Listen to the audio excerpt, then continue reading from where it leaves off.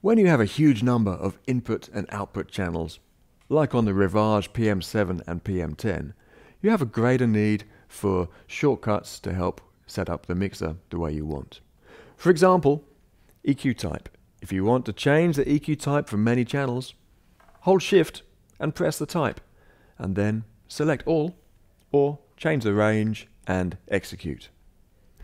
You can do the same for dynamics types, and in the sends too, you can choose to copy vertically to all mixes, or horizontally to all inputs, or to the whole send grid. And you can do that copy for pre-post, on-off, level, pan, and even the unique follow features.